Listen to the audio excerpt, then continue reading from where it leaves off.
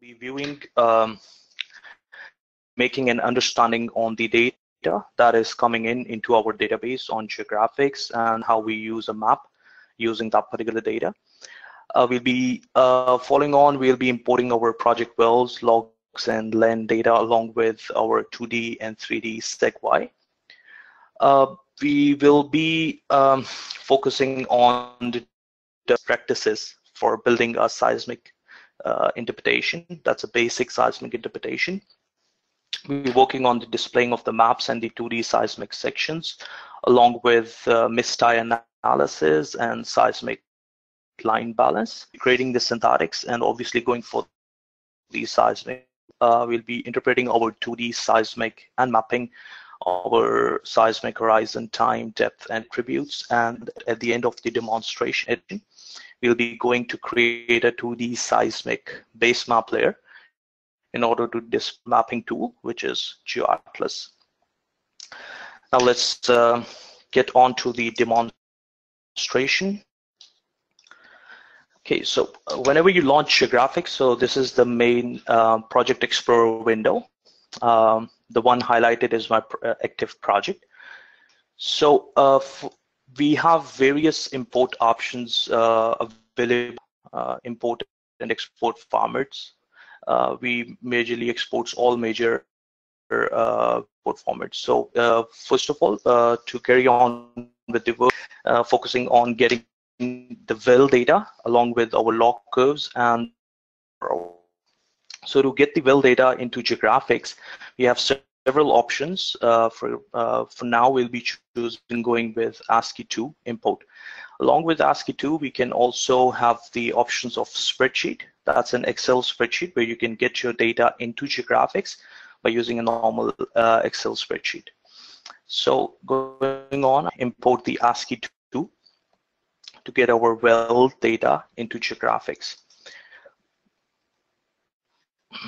So we'll browse the file.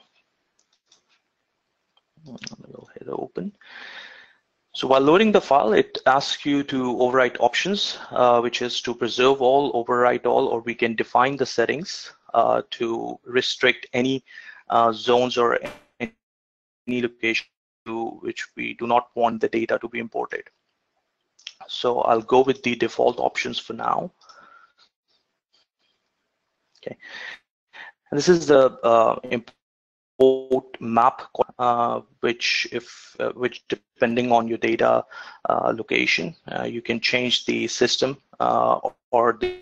For now, I'm going with the North American datum of 1927.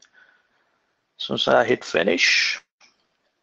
So the data shall be imported in our well base. That's a library structure format of well base. So I'll quickly launch well base to introduce you. So this is a well base in which our wells which we imported, that's well 1, 2, and 3 are in system. We can view the wells, the number of the formations that were imported during the import. Then we have the velocities identified to well number 1.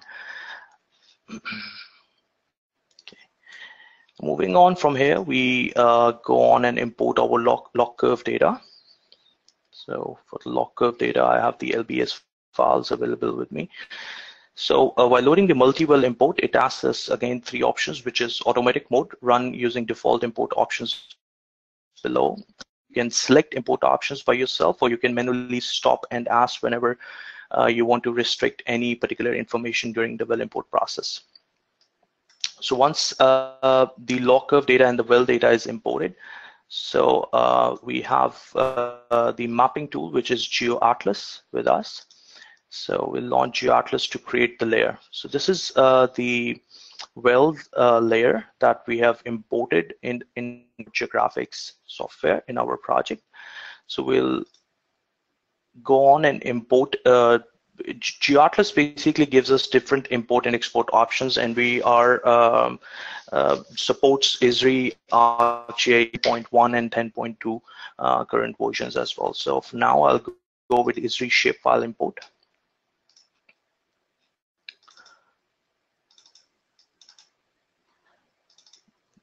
So with the ISRI shapefile import, I'm going on with the lines, the ISRI shapefile import. town. I'll just name it township grid.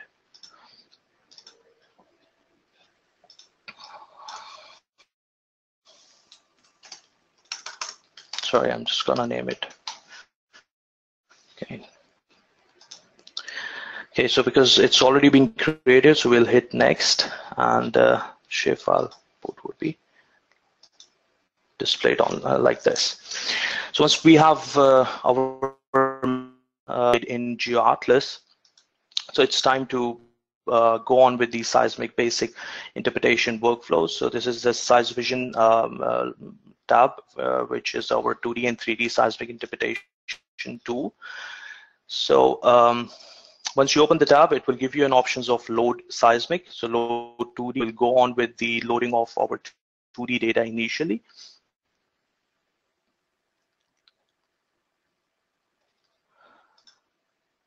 So we'll select our SegY to be loaded. In this, there are multiple options for the user to select number of sample traces, sample interval, units you can choose between meter, feet, and microseconds. And you can obviously go with the sample interval divisor as well. For now, I'm going with the data domain as time. Hit next.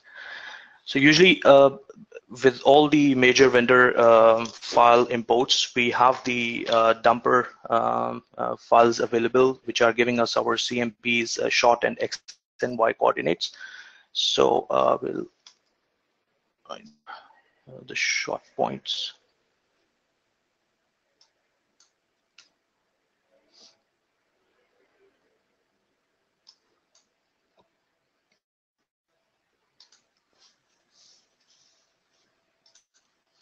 And then X and Y's.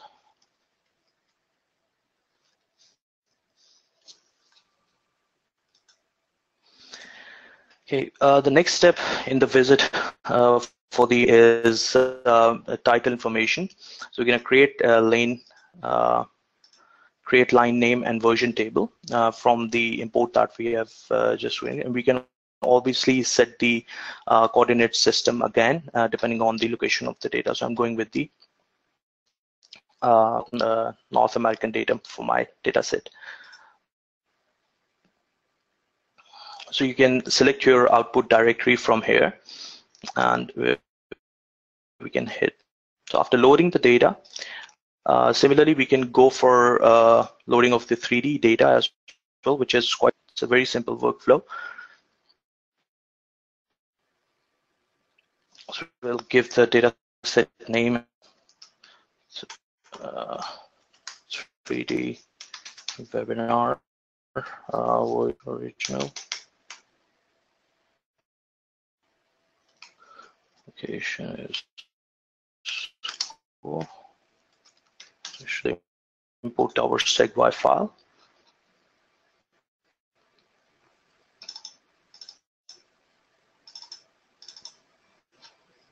And hit next. Again, you have your selection of data domains, so we're going with the time. So I'll hit next. Line number is 9, 13, 4, 73, 47, 4. Next. Visit box and step number 4, go with the grid information. There's a scan tool available, which will scan our inlines and crossline. We can our datum. So for this interpretation, I'm setting up the datum as 500 meters. This is a review of your SegY file, and we can review that if it's been correctly displayed. And then after hitting node and by hitting the output file name, we can drive the file name anywhere, maybe on the desktop, and we can hit load. So already loaded these files. Okay, so once our well data is in the project along with our log curves and seismic 2D and 3D, so it's time to create the new interpretation. So I'll create the new interpretation as seismic interpretation. So it's an optional, and the domain and time. So I'll hit OK. So once we create, it's a mashup display that you'll see, which will indicate that there are no seismic traces attached to the interpretation as of now. So because we'll be working with horizons for this, we're working with falls. So I'll just go on and now in SeisVision we have a big parameters display options on your left side, which is very easy and quick for any interpreter to use it from here instead of just going managers or anything. So now it's time to go for the seismic traces into the interpretation. So we'll go to the interpretation manager, add the programs. And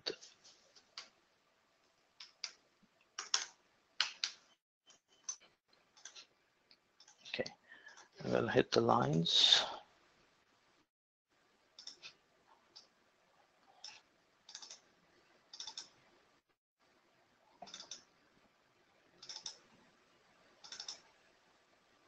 All right, next. From this dialog box, you can go on and check your coordinate systems if you want to change the coordinate system. So it's as well. I'll hit finish to add the lines. And similarly for the program, I'm going to add the lines for the second program as well. With the help of my control key, so I'll select next and finish. Okay. So once I've got size interpretation, as you can see in the main map view, so I'll set the datum elevation as 500 as predefined, and for second group I'll set the datum elevation as 500 as well. All right, so we have our 2D seismic traces attached to the interpretation now. Then we can go on and from the layers that we have that we created using GeoAtlas earlier. So we can select that layer from GeoAtlas, this township range grid for the pointers. We can select that layer and attach it seismic interpretation.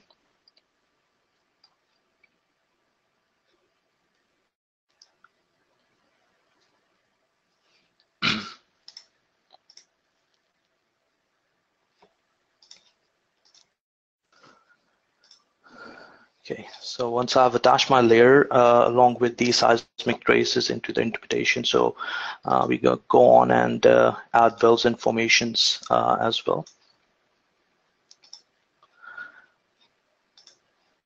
So these are all of these we have in our project during the import option. So I'll select all and hit next. As there are no faults, we'll be playing with no faults. So let's just hit finish.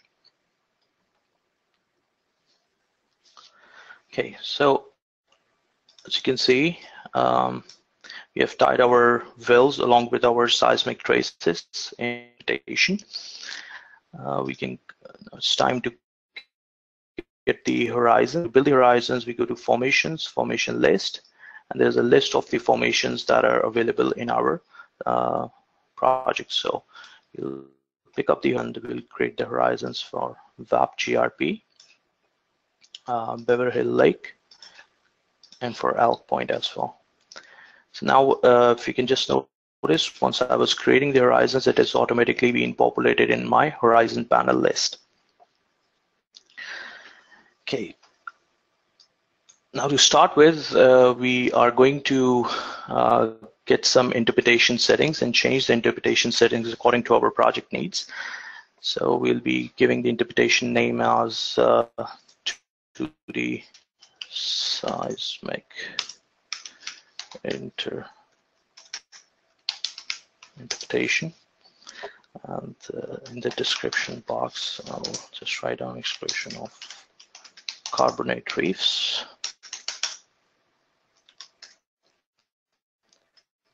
Okay. The display units, I'll be displaying them in feet, and we can write down our datum elevation. 500 and 2, 3, 5, 0. Okay, so now once I've given it, so we go to the seismic view and we can adjust the scaling options from here. So for this particular trace display, so I have my color traces on and interpolate, and the trace deflection is 300. So I'll go with the defaults. Now in the trace scale, you can see there are three options available: trace to trace, interpretation constant, and the survey constant. Trace to trace, this option basically scales the color for each based on highest amplitude for each inline. And the interpretation constant, it rescales amplitudes based on range of amplitude in the interpretation. And this survey constant scales amplitude based on large amplitudes on open sections. So we're going with trace to trace, in which will be trace will be based on the highest amplitude. Change the line intersection display as caret and vertical.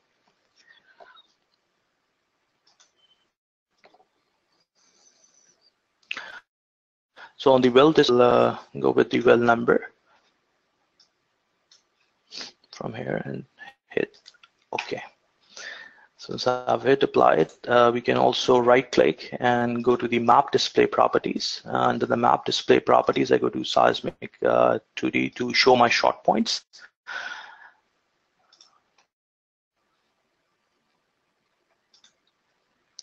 And under the wells, I'll well number for my well number 3.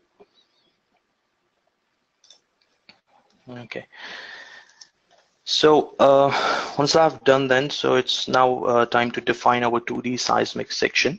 So I'll open a seismic line by clicking on this green button from here, and we'll open a line LBT 201.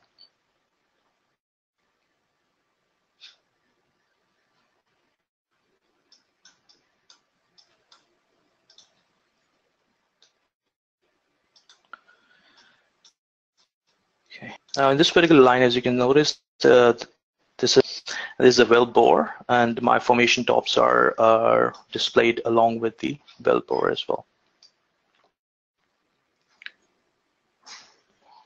So I'll open another line,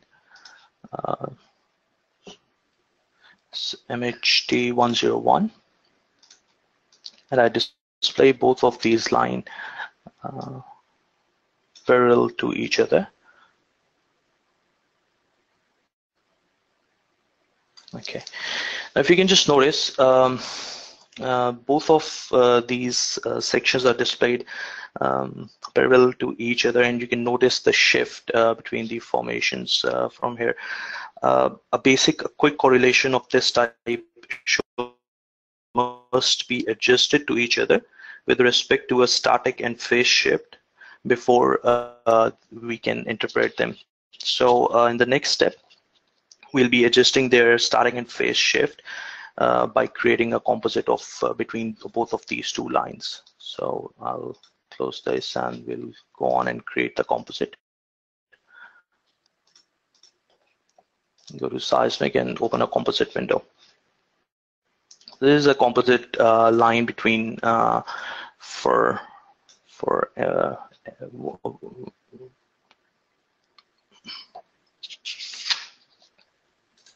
go to display, and we'll adjust the scroll bar and auto scroll as well.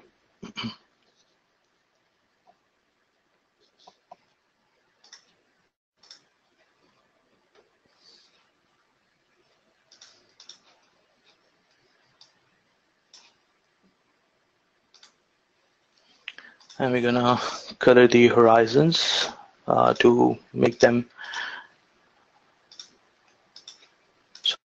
so that we can visualize them. I'm going to give them the highlighter colors for all of these three horizons that we have created.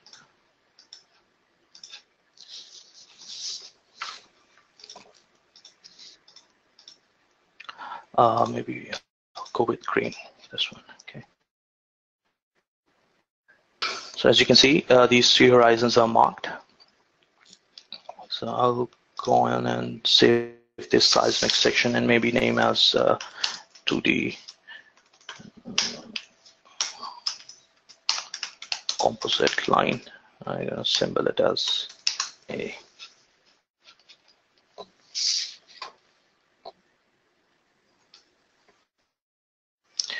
Please also note that during our well import earlier, wells with sonic intensity were imported into the project earlier, and now they tie the seismic via synthetic will determine which seismic line is best reference line for the seismic line balance, so that we can balance up these. We can go to wells.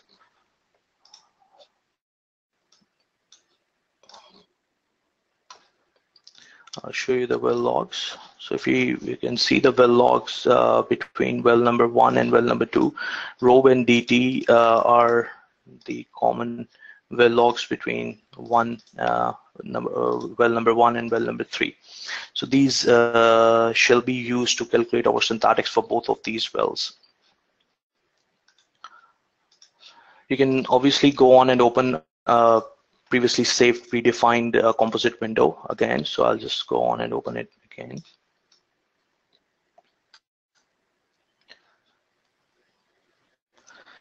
And we can create the sync view for well number 3.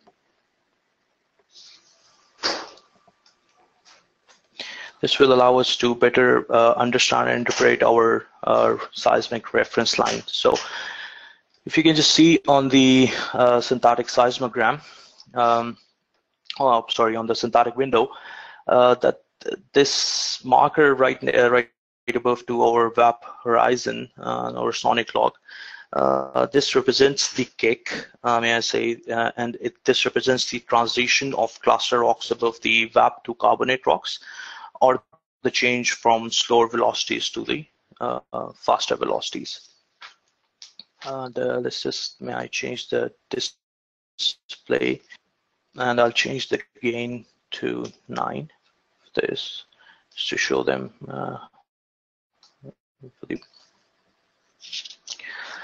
And if I go on and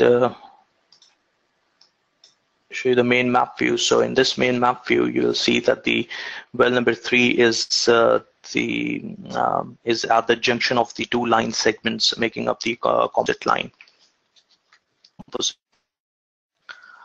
and is quite near to the junction as well. So coming back to the sync view, so you can see that in the seismic traces, panel box, the area around VAP, which is around this, by default sync view displays 25 traces display around the trace closest to the well. The closest trace to the well is indicated by a plus sign from here. So we can say that at the top of the seismic. So we can say that in the middle of the seismic trace pane, we have both 5 traces on the left side of the seismic traces are of MHD 101 line, and the right side are from LBD 201 as well. So, and we can obviously notice the shift between the 2 lines from here. So in this event, we can well say that the line that needs to be balanced is MHD 101.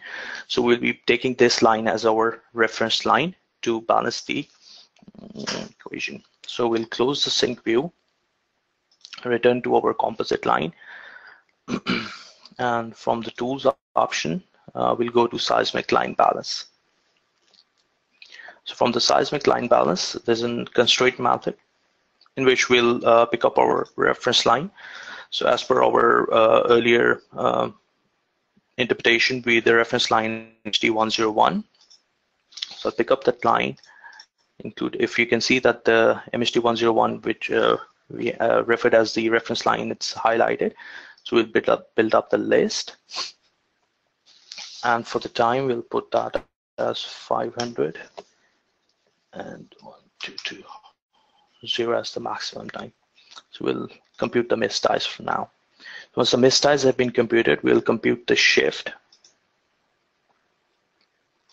You can see from the edit shifts, all of the time, gain, and the phase has been calculated for all of the lines except our reference line, which displays at 0.0 for time, gain, and phase.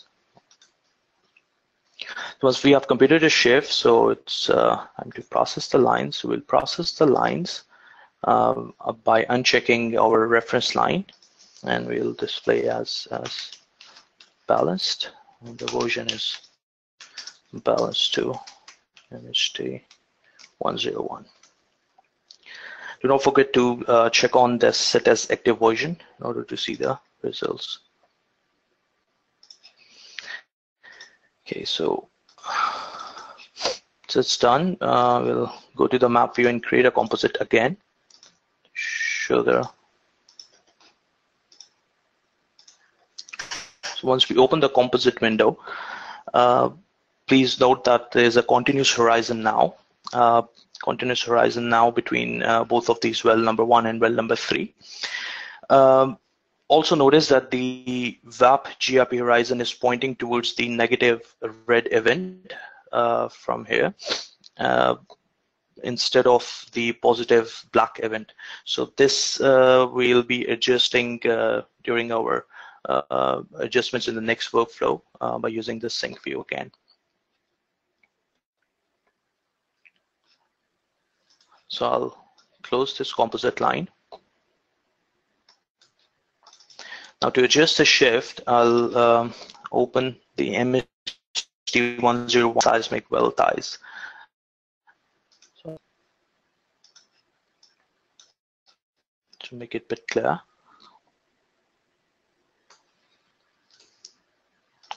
open the sync view. Going for the seismic well ties, so I'm gonna change the display and make 9 trace station, and for this I'll go with 3, and just to change the color, so that we can. I can change the time scale, so I'm putting the time scale as 15 centimeters. So once I've adjusted the displays and the time scales,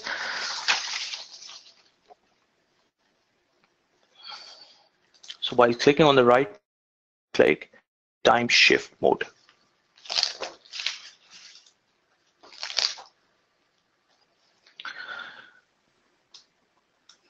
So on the synthetic amplitude window, I'll just left click from a mouse with the time shift mode, and the right click on the seismic traces on the event, which is right around 0.52 seconds. So once I do that, so it will automatically align. Also, we have a time stretch mode in sync that is available within SeisVision. So by using the time stretch mode, I'll go on, and you can see the dashed lines right through the seismic traces. So to adjust this, maybe I'll just select the event somewhere around this event, and the corresponding event at 858.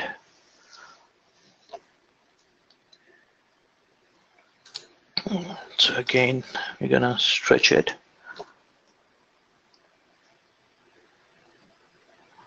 Right next to our Osaka formation, which is over there. So we'll stretch it again. And somewhere around this major event and this. So once we have done with the seismic well ties, we can update our velocity synthetic using this button over here. So in the interest of time, I have already updated the synthetic into my project as 35 as synthetic. So I'll just close this. Similarly, we can go with line MHT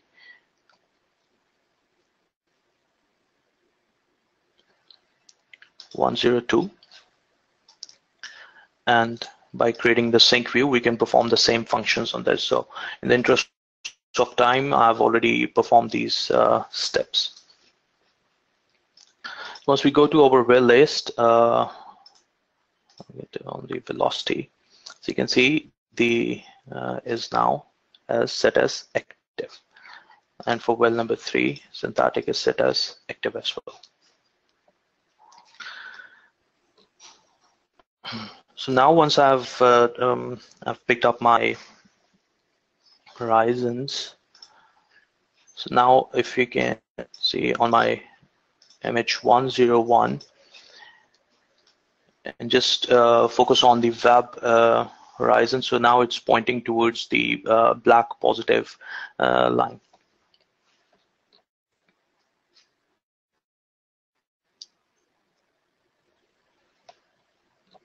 So I'll close this, and I can go to the interpretation settings.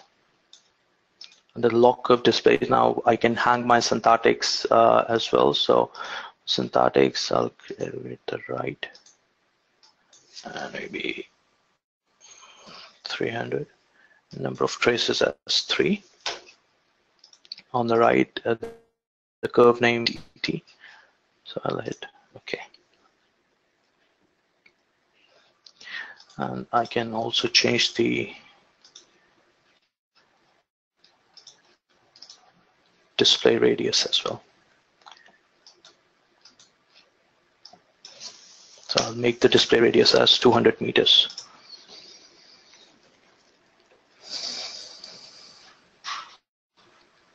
So we have calculated our velocities for well number 3 and well number 1. So we can create the velocity for well number 2 as well. So to use that, we can we'll do that manually to tie formations tops to the seismic horizons in well number 2. So to do that, LBT 201, and I'll display my synthetic as well. So now the synthetic is hanging right next to my wellbore for better interpretation results as well. So I'll right click on it and go with user defined velocities.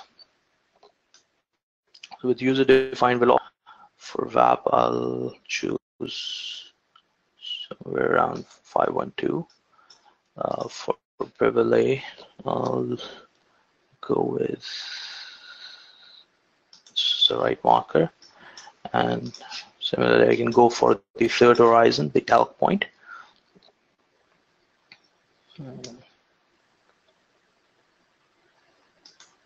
Around this. So I can save that and set as an active version under user defined equation. So I open the wells against 2 lossy service. So you can see this is an activated user defined equations under well number 2.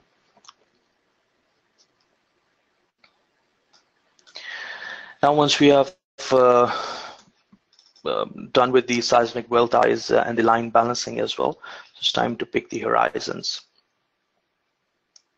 So before I pick the horizons, I'll just color them. We can change the colors of the horizons from, so just for the better marking, maybe this, okay.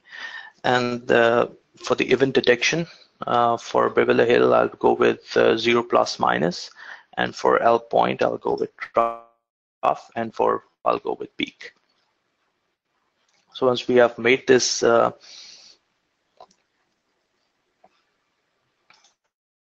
I go on MST 101, and I'll start on and pick the horizons. So to pick up the horizons, just click on the horizon name on our horizon panel, and you can pick up the horizon. Also change the weight on our seismic interpretation with the help of a shortkey Q from your keyboard, and to revert back you can use W from your keyboard as well. So I'll just give it P and pick up the second horizon, and for elk we'll pick up the horizon from here.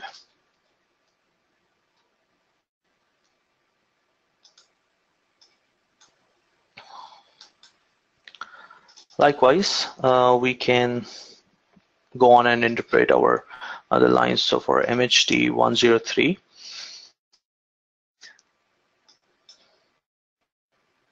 you can pick up the horizons by with the help of the horizon markers, which you can see, and you can change the horizon intersection marker size to any number, maybe 30, any number would you like. So you can see the weight of this is increased. So I'll go on and pick up the horizons. For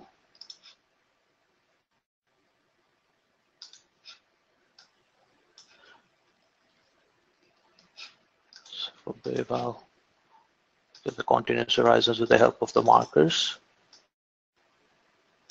And similarly for elk.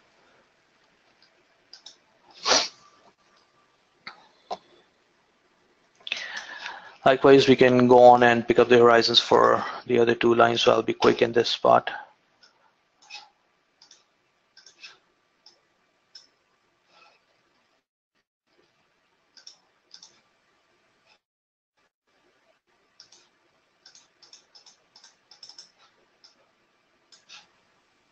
Similarly, we can go on and pick up the horizons from my elk point as well.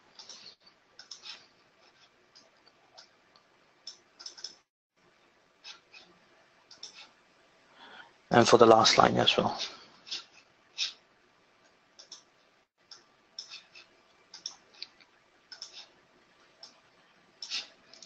We also have an option of 2D auto picking and 3D auto picking within SeisVision. So, but just to make it as a simpler workflows, so I'm just going with the manual pickings.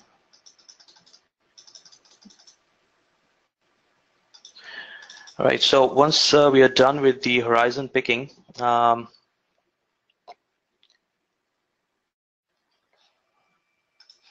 we also have an option of horizon flattening.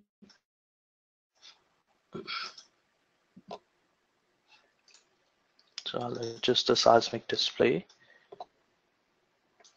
and we're going to flatten this horizon to elk point. And I'll hit apply. You can see this horizon is flattened to elk point now, and this F sign under the elk is showing us that this horizon is flattened. Now, once we have done with our seed picking and the horizon picking, so we mapping our for the mapping on time, depth, and attributes. So to do that, we'll first of all create a mapping grid polygon.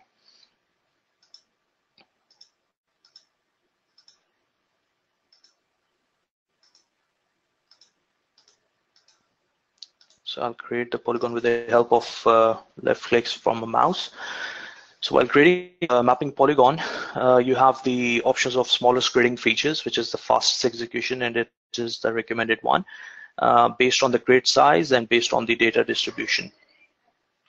So by checking on the defaults, and we can choose from the minimum curvature or the inverse distance for the standard methods. So by checking on the defaults, I'll just create the polygons. So once I've created the polygon, so on the left of my horizon left, so by right-clicking on the time, I'll go with and convert this time into velocities and then into depth. So I'll grid the velocities against each horizon. So, sorry, gridding the times, beg your pardon. Okay, so once we have created the time, so we'll choose the show velocity service, okay? And from the interpretation settings, I can choose the data source as my velocity surveys. So there are three options in our data source. So seismic horizons, well, formations, and tops. The other one is velocity surveys, and the other is V0 plus KZ. So we can choose these options as our data source while choosing the velocity surveys. V0 plus KZ method basically extrapolates the velocity up and down dip from wells with velocity control to better manage the velocity field in highly dipping areas. So the data, what I have, so I'll go with the velocity surveys for now.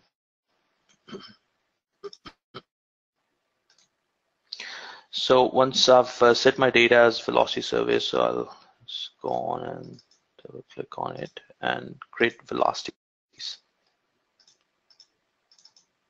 Likewise, I'll gonna repeat the same step for the other horizons as well. So now, once I have my velocities created, so I can now convert them into depth.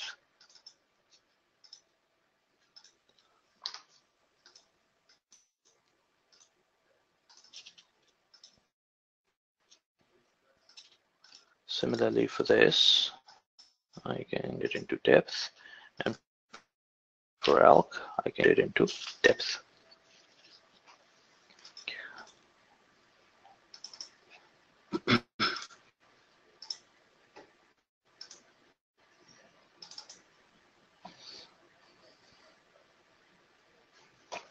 Okay, so now I have my depth converted in it, so I can go on and show the attributes.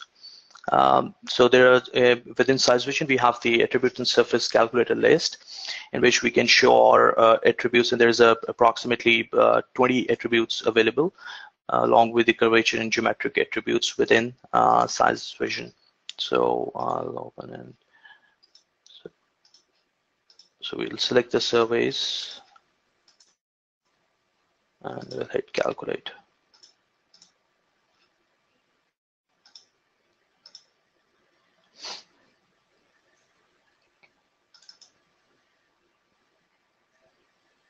Okay. So once we have created our depth seismic and we are hanging our attributes, so the last step of today's webinar would be to we can for our mapping purpose, and we can use this depth seismic lay with our geology as well for for the seismic backdrop. So we can create a 2D seismic layer. So just to entertain you questions as well, I've already created the layer. This is a 2D base map layer, and this is the final output which is displayed in GeoAtlas, this workflow. So this makes to an end of our